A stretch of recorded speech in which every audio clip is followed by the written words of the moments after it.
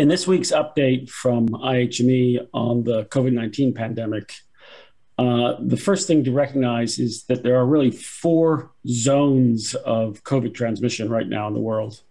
In the vast majority of countries, transmission continues to decline as countries come off the peaks of Omicron transmission.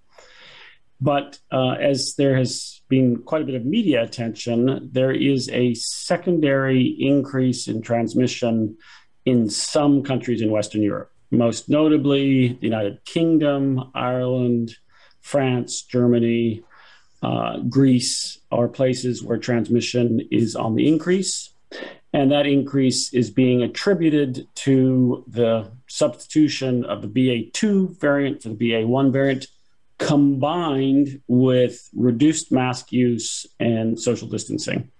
We don't think it's just BA2 because BA2 has actually been around for quite some time. In fact, for example, in South Africa, it appeared in December. It's replaced BA1, but there's been no substantial increase in community level transmission. We don't think, and you see this in our forecasts, that this combination of BA2 and reduced caution about transmission will lead to a prolonged secondary surge. And the reason is the surge in the Netherlands, it went up, came back up. The secondary surge, it's already peaked on its way down. Denmark, the BA1 and BA2 parts sort of coalesced into one, and that also came to an end reasonably quickly. And we think that'll be the pattern that we'll see in other countries of Western Europe. And it's possible that that pattern would spread to the United States and Canada as well. The third zone are those countries still in the sort of main upswing or peak levels of transmission due to a delayed Omicron wave. And those are mostly in Southeast Asia. Vietnam, Cambodia are good examples of that.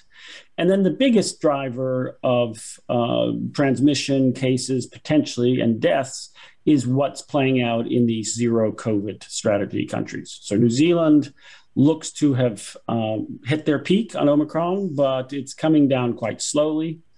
And then the big question is China, because we've seen that in an immunologically naive population with not good vaccination coverage in the elderly, quite a toll in Hong Kong.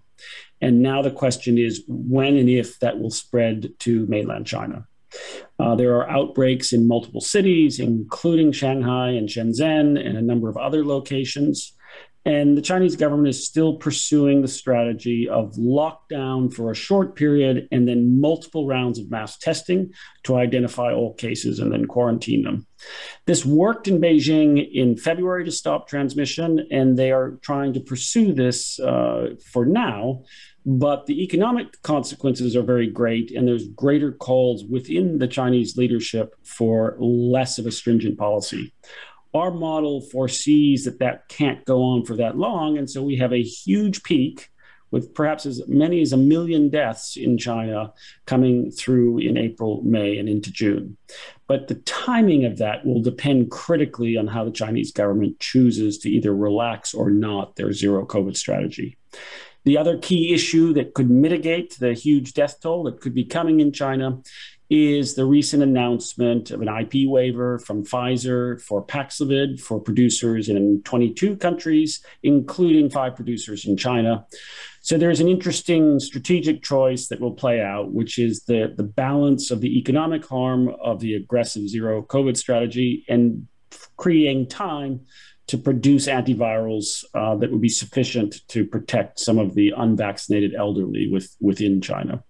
And we'll clearly, the timing and how that plays out is going to be up to the policy choices in China.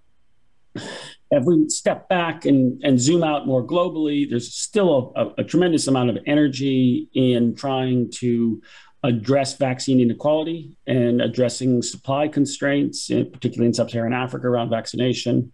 And that's certainly well justified on moral grounds. Everybody should have access to vaccination who wants it, but may not have a huge effect on death and hospitalization, because we see in the data in sub-Saharan Africa and other low-income countries that cumulative infection rates are quite high. 80, 90% of most countries have already been infected. They have immunity from infection. And also vaccine hesitancy is quite high. So even if the supply constraints are addressed, which they should be on moral grounds, as I mentioned, we should not expect that to make a huge effect on this sort of 6-month timeframe hospitalization and death rates. However, what we don't see is similar international energy on the crucial issue of access to antivirals, because antivirals like Paxlovid can reduce the death rate by 90%. And production capacity is small. With the new IP waivers going to India and China and some other countries, perhaps we can have a more concerted global effort at getting access to it for everybody who needs it, particularly the elderly, to antivirals.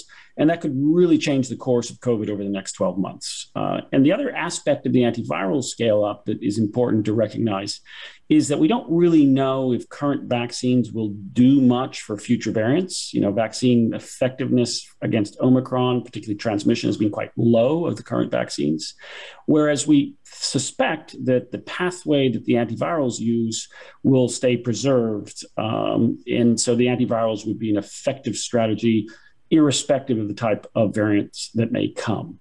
And so as we step out and go into this phase where it's very unlikely that we'll see mandates and social distancing mandates as a main strategy for control, then it's really down to vaccination and antivirals. Lots of push on anti-vaccination. We need equal policy attention and drive on the antivirals.